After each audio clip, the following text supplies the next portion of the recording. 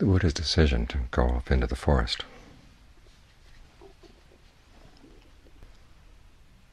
started with his realization that he was subject to aging, illness, and death.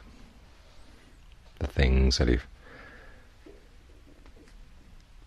in which he'd been searching for happiness were also subject to aging, illness, and death.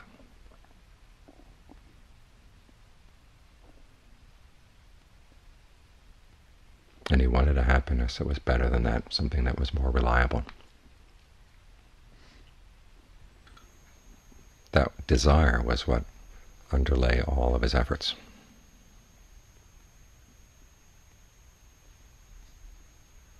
To find a happiness that wouldn't age, wouldn't grow ill, and wouldn't die. Of course, all of his friends and his family told him that was impossible.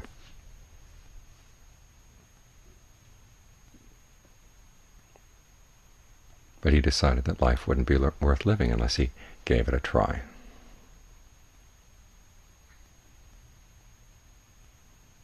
And so he worked hard for 6 years, going down some dead-end paths, finding himself in blind alleys. But finally he found the path that led to a happiness that didn't grow ill, didn't age, didn't die.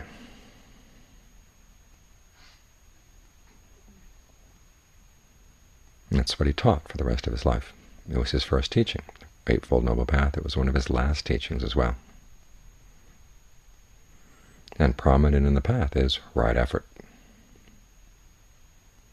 the kind of effort that does lead to the kind of happiness that he'd been looking for. And it starts with desire. As I say, generating desire, upholding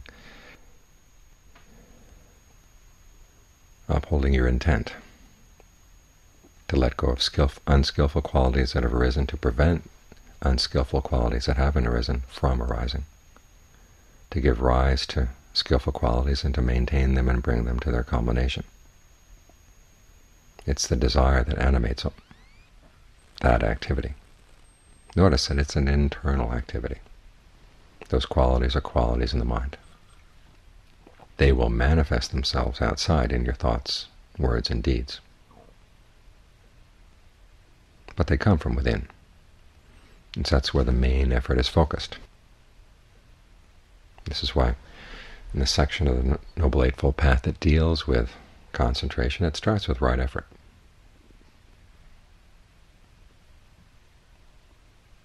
To give rise to skillful qualities like mindfulness, alertness, discernment, because these are the things that are really going to help you.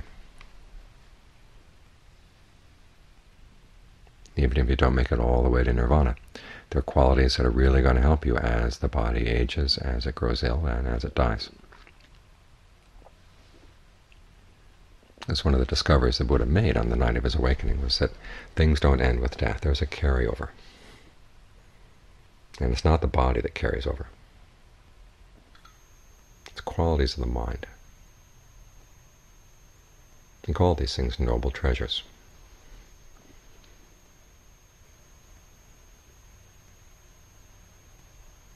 There's that conviction and the principle of action, that what you do, all your intentional actions, will bear fruit in line with the quality of the intention. Virtue, a sense of shame at the idea of doing evil things, a sense of fear of the consequences of doing evil things, a desire for learning, ability to relinquish what gets in the way of your path, and discernment. These things are all called noble treasures because, as the Buddha said, fire can't burn them, thieves can't steal them. Well, in his list of thieves, he includes kings as well. Thieves and kings can't steal them. Water can't wash them away.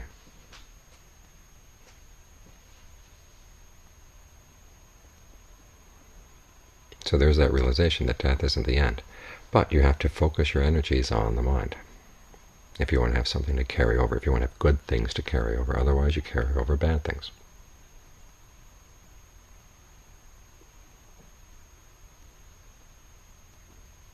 So our effort here is aimed in two directions. One, if you can gain total release, this is the path to total release. If you don't gain it within this lifetime, well, you've got good things to carry over as you continue your quest in your next lifetime.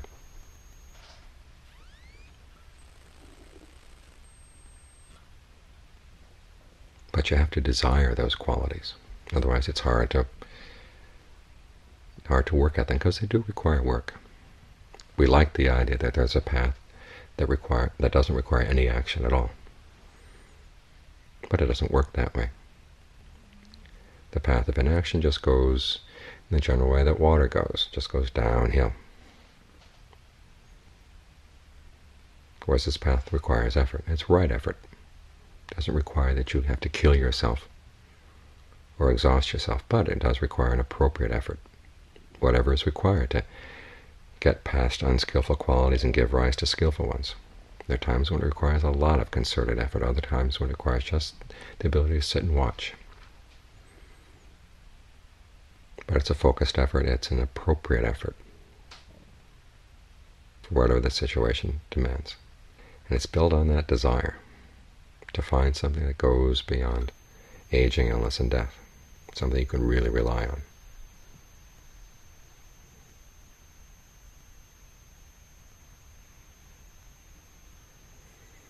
And so an important element in the practice is generating that desire. This is one of the reasons why the Buddha has us look at aging, illness, and death,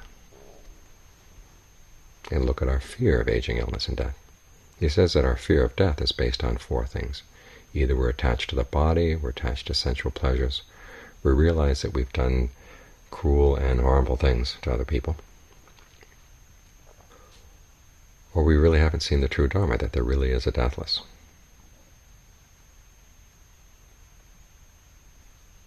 And so a lot of meditation is aimed at overcoming those four reasons for fear. For example, realization that we've done cruel things in the past.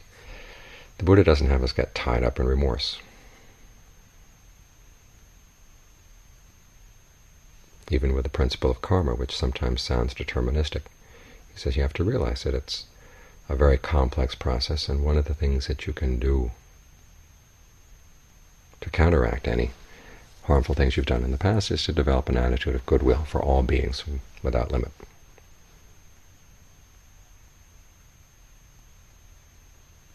He said it's like an expansive mind state.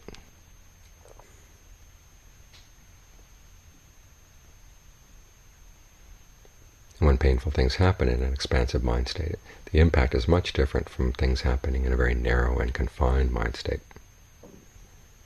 The image he gives of a salt crystal. You can put it in a glass of water and the water becomes unfit to drink. You can put it in an enormous river and the water in the river is still fit to drink because there is so much more water compared to the salt.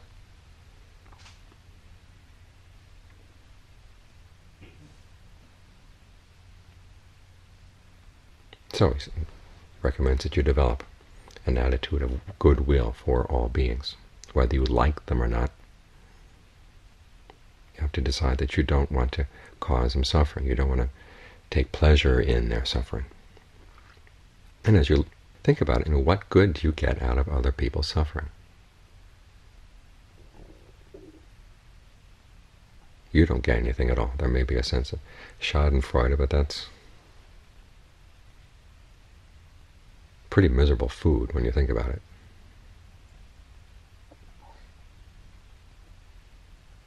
And you realize that if all the cruel and heartless people in the world had a true sense of happiness, they wouldn't do cruel and heartless things anymore. So the desire for goodwill is an important way of wishing that the world would be a better place. And it gets your attitude right on how the world would become a better place. And also puts you in a position where your true happiness doesn't have to conflict with the true happiness of other people.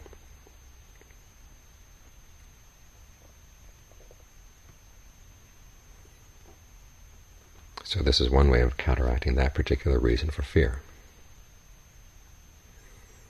As for attachment to the body and attachment to sensual pleasures, the Buddha has a double-pronged attack. One is to see the drawbacks of being attached to these things.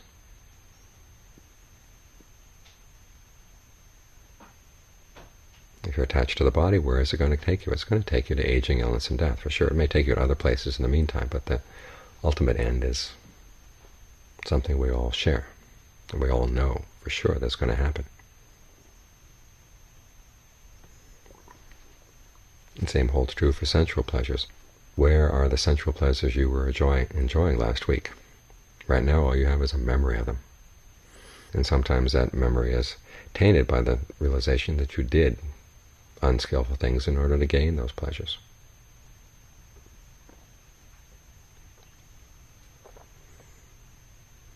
And many times when you gain a pleasure, other people will want what you've got, and they're going to fight you for it. The image the Buddha has is of a bird, like a hawk, that's found a little lump of meat. As soon as it tries to carry it off, other birds are going to come and attack it. Or of a man sitting up in a tree of fruit, enjoying the fruit in the tree, but another man comes along, he's got a hatchet, and he, instead of climbing up in the tree, he's going to cut the tree down.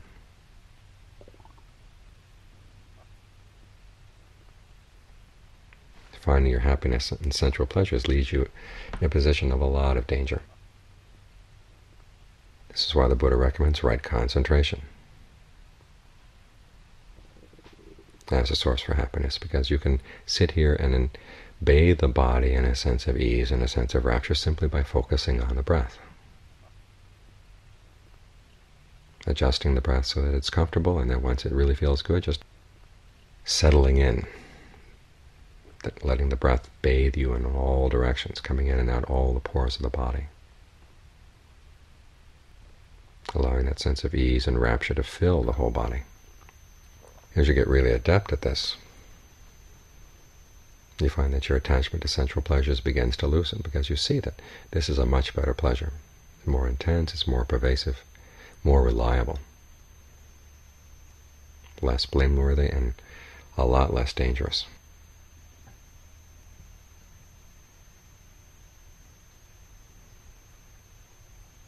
So right concentration is, in a very direct way, one of the ways of overcoming fear of death, because you realize you have an alternative source of pleasure here.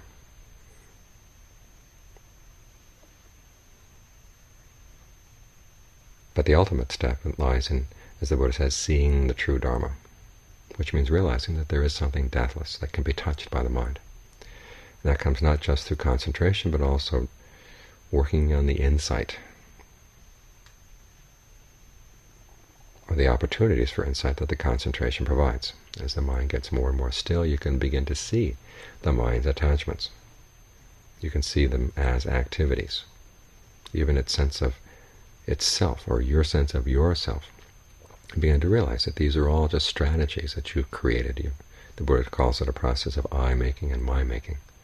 In whatever way you form a sense of self around form or feelings or perceptions, thought constructs, or consciousness, it's all just fabrication.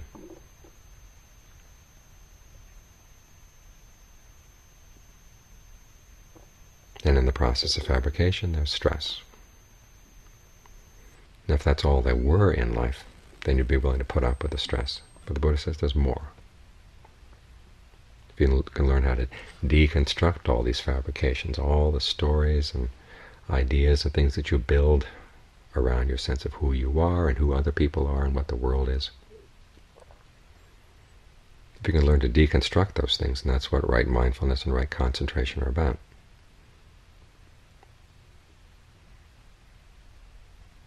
Providing you with a framework in which you can do the deconstruction. And the deconstruction is Four Noble Truths, just looking at things in terms of stress and the cause of stress, what you're doing to put an end to that cause, and the actual end of stress that comes as you get more and more precise and more skilled at following the path. It leads you to detect even more subtle levels of fabrication going on in the mind. When you see the stress that comes with it, then see that you also have the choice not to fabricate.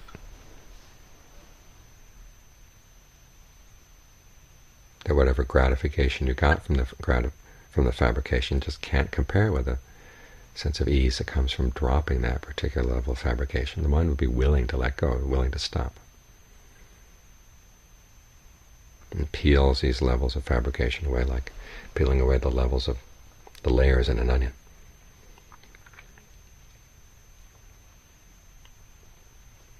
And when all intention finally ends, that's when you realize, okay, there is something deathless. The Buddha was right.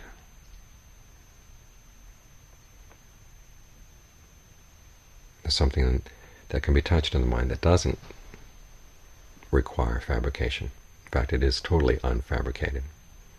It has nothing to do with time or space or anything that can die or age, grow ill, or die at all. It's just there.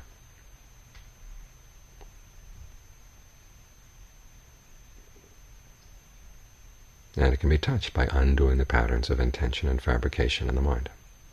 Once you've touched that, then you realize, okay, there's something that doesn't die. It has nothing to do with you. Well, it was through your activities and intentions, skillful intentions that took apart your other intentions, that got you to the point where you could realize this.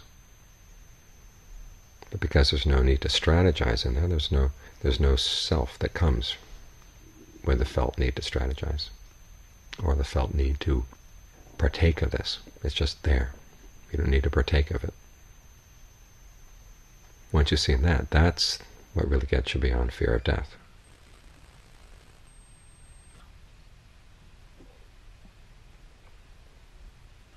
Because the part that doesn't die is much more worthwhile than the things that do die.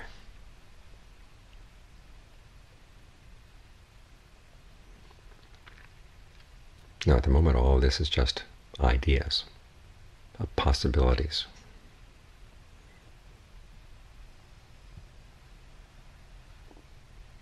For people who are still pursuing it, but it's important to have a sense of what's possible, because that expands your imagination. As your imagination gets expanded, then your desires change as well.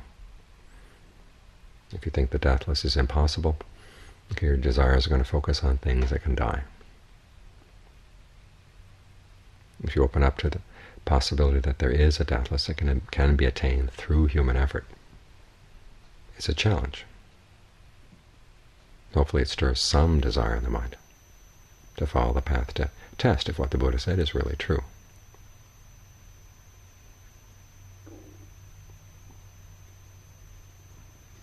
So keep this possibility in mind, because that is what gives energy to the desire to stick with right effort, to stick with the path. So it's not just ideas or news of somebody else's claims. So it ultimately does become an actual experience based on your actual efforts.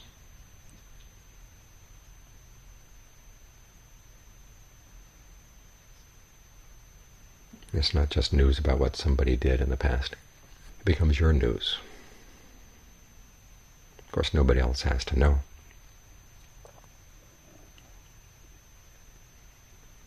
As the chant says, it's bachatang. It's something that each person can experience only for him or herself.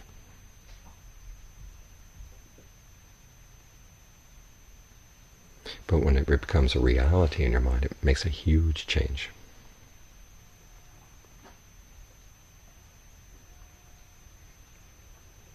Aging, illness, and death don't hold any fear. As one of the texts says, you attain something that allows you to live in peace and ease, and even bliss, even when you're old, even when you're sick, even when you die. And that's a possibility that's really worth exploring.